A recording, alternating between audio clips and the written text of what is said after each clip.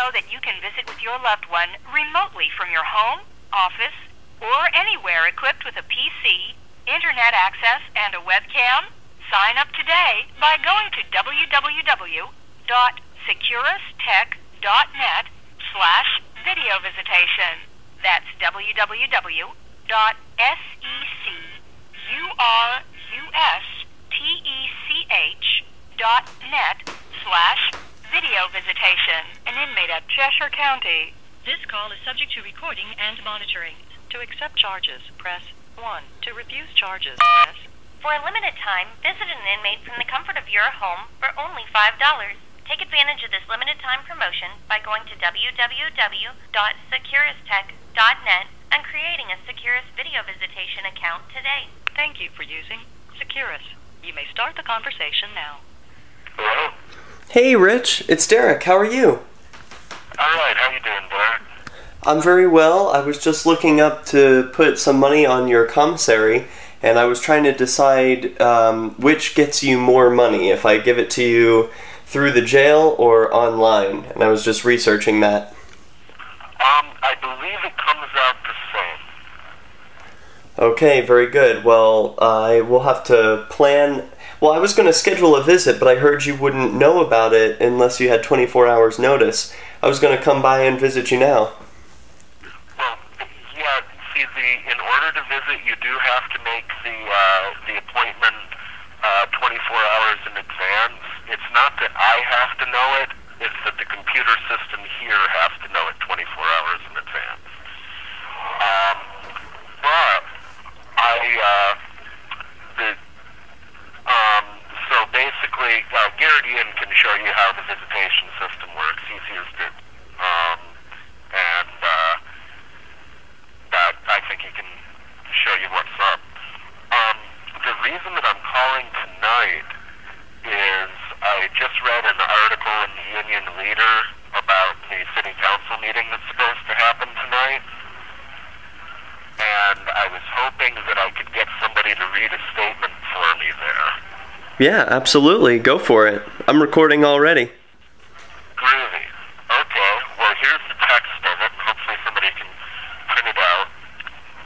Keene sends message to thugs, quote, keep it up, unquote, exclamation point. Paragraph. When two groups of bullies attacked artists on consecutive days on the Common this month, the Keene City government sent them a firm message. Keep it up, we have your back. How else can we interpret the facts?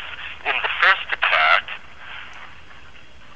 4 men, all of whom are employed by the poorhouse or Pedrazas, attacked my friend Andy from behind. I dropped my camera and phone, picked up a camera monopod, and drove 3 of them off. One poorhouse employee was able to steal my camera and phone, but serious violence was averted. Period. The city's response was swift and sure, They arrested me 2 days later for being a felon in possession of a stick. They have not taken any action against the rioters and thieves. The video of this incident can be found on YouTube, and the thief, first named Terry, bragged of his theft of the camera on Twitter. Paragraph. In the second incident, nobody was fast enough to protect the artist from serious harm, and therefore no arrests have been made, period. However, City Councilor Filliart is still willing to take the bold step of protecting violent thugs against offensive smiley faces and peace signs by outlawing sidewalk art. His message to bullies, hurt people, and we will give you what you want. Perhaps a better solution would be to hold Dory O'Meara, who employs all 5 of the attackers, accountable for what her employees do while on the clock. But then who would protect the bullies? Question mark. End. Wow, man, that was awesome. I got a clear reading on all of that. I'll be happy to type it up. You say you want it read to the Keene City Council tonight?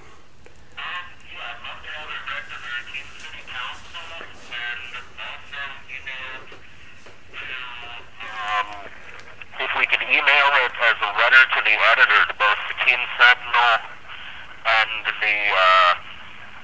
the Union Leader, with copies to to the people who have actually written about chalking,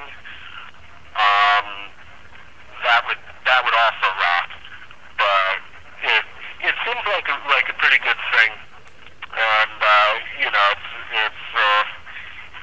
it kind of, I mean, to some extent, it seems like my case has not been mentioned at all in the media with relation to chalking, but yeah, that's why I'm sitting here, and I'd like Keene to know it.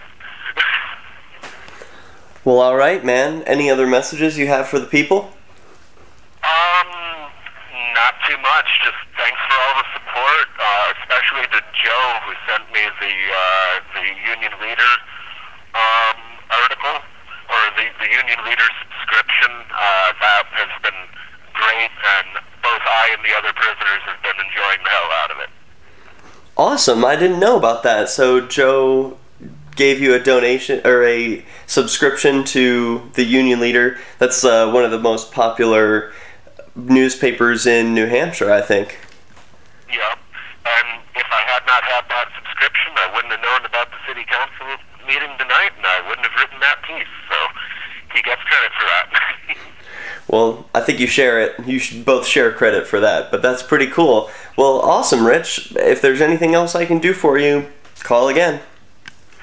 Thanks so much, Derek. You're out. Yeah, my pleasure, man. Peace.